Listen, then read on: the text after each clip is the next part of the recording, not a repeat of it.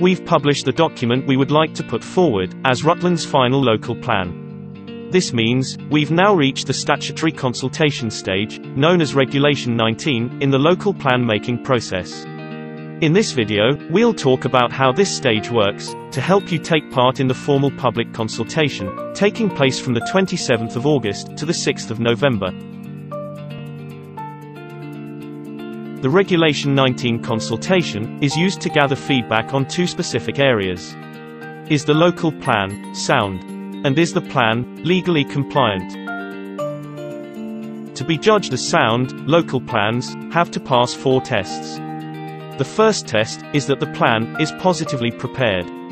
This means, the plan includes a vision for how it will meet local needs that have been identified.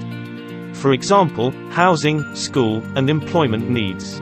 The second test is that the plan is justified. This means that the plan has chosen the right vision out of all the options available, and is based on clear evidence, backed up by facts. The third test is that the plan is effective. This means, it's possible to achieve everything included in the plan, within the given timescales. And the fourth test is that the plan is consistent with national policy.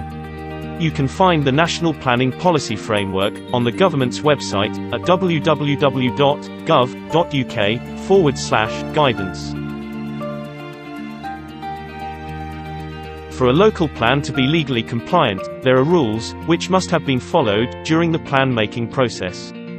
The process must have followed the timetable set out in the latest local development scheme. Include a sustainability appraisal and habitat regulations assessment.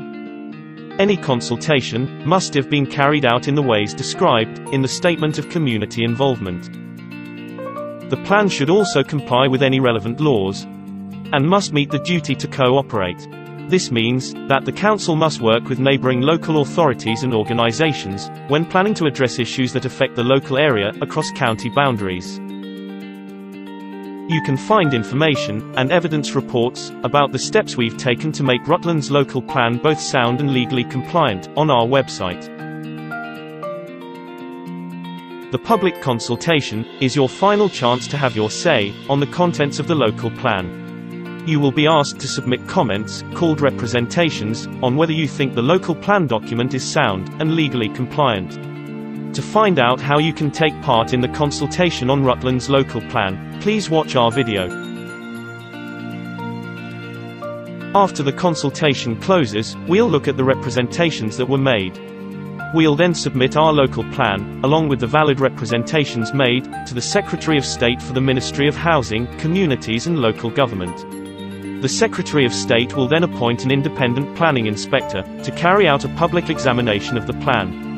The inspector is likely to make recommendations on how we can make our plan even stronger. As part of the public examination, the inspector will use the National Planning Policy Framework and the representations made during the consultation to decide whether Rutland's local plan is sound and legally compliant. We hope you found this information helpful.